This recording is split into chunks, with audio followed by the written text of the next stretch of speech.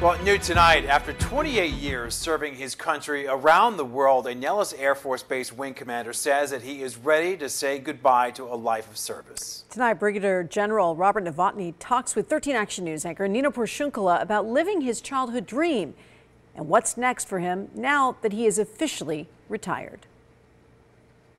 To Hawaii and Okinawa and England.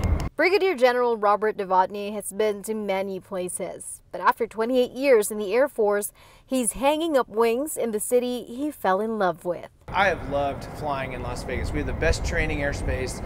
We have the most favorable weather. We have the best neighbors who allow us to do the things that we do. His passion for serving in the military can be traced back to Homestead Air Force Base in Miami. I wanted to join the Air Force in about 1977 because of that plane right behind me.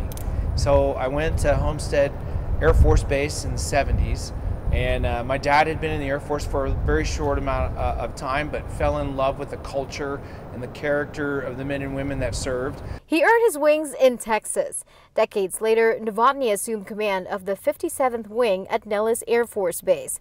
For more than 2 years, among many things, he oversaw the red and green flag exercises and the Thunderbirds.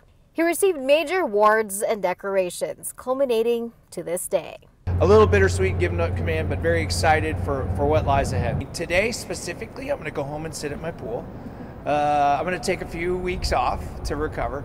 Novotny and his family will be staying in Las Vegas, but in September, he will start working as the COO of tech company AnyConnect.